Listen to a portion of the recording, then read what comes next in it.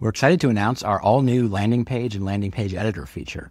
This is an example of something that you can make with our new editor using one of our demo networks called Trailheads. So if you want to try this out for yourself, if you have an existing landing page, you'll notice there is a new landing page sidebar section, so much more visible here. If you have an existing page, it's now called a legacy landing page. You can still look at it, edit it, use the same legacy editor for a certain amount of time. We'll let everyone know when this eventually winds down, but that still exists. You can also then jump in and try out the new editor here by clicking Create a Landing Page. You can mess with it, create your own draft of a new page. Only at the point where you publish it will your legacy landing page go away. So once you're ready, publish it, and then you're in the new world. But until then, they can both coexist and you can kind of kick the tires on the new one. If you've never created a landing page before, you'll see in the landing page area on the sidebar here that there are options for your landing page. I've already started editing it, so I'm going to continue editing in a second. But this is where you'll actually publish it live once you're ready and you've iterated on your draft. You can preview it at any point or discard all your changes and kind of start with a default page. So I'm going to show you what I've been editing so far. Continue editing. The landing page editor is basically divided into sections. So you'll notice as I mouse over here, there are different kind of highlighted, as a highlighted rectangle around each section that I'm actively editing. When I do that, in the upper right corner, there's an edit option, a move option, so I can reorder any of these sections freely if I'd like to do that. I can copy it if I want to just start with an existing template and make some variations, or delete it entirely. So if I hit edit, you'll notice I have options I can toggle on and off. So let's say I wanted what we call a super title. I could add that. I can change, of course, any of the text here, replace images, change alignment.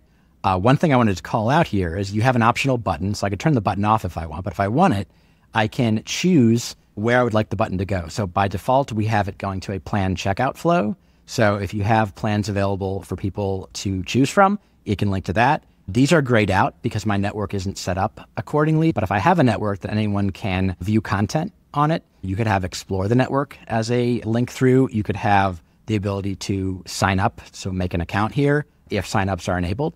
Or if I want total control, I can just put a custom URL in. So you could link to somewhere on Mighty that you'd like to link to, whether it's a specific plan, totally up to you, or somewhere externally. That's your call.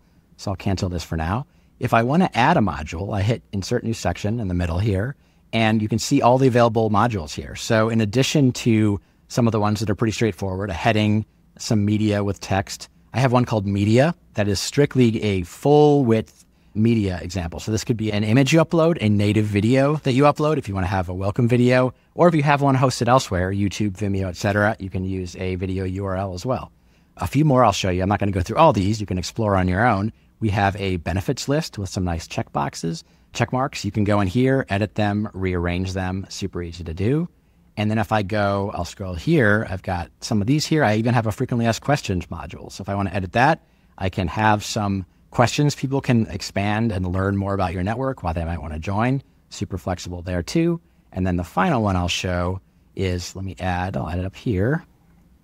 I can add a download app option. So if I want to do that and say, I want to encourage my members to grab the app and do it on the go, can do that. And then can also add a carousel of your plans as well. So there's going to be some even more flexibility coming to this editor in the coming weeks and months. So it's only going to get better from here. As I noted before, when I showed you the initial trailheads, you'll notice I'm editing here in light mode. It will work for both modes, just like your network does. So it will automatically adapt to the mode set by the member or the prospective member that is browsing. It'll look great in dark and light. You can also preview it. Right now I'm previewing desktop. You can go to the top, preview it on what it looks like on mobile. So people coming on mobile web to learn about your community, easy to do there. So once I'm all set, I can go back to the page, publish it, and you're good to go. More to come, but we hope you enjoy the new landing pages.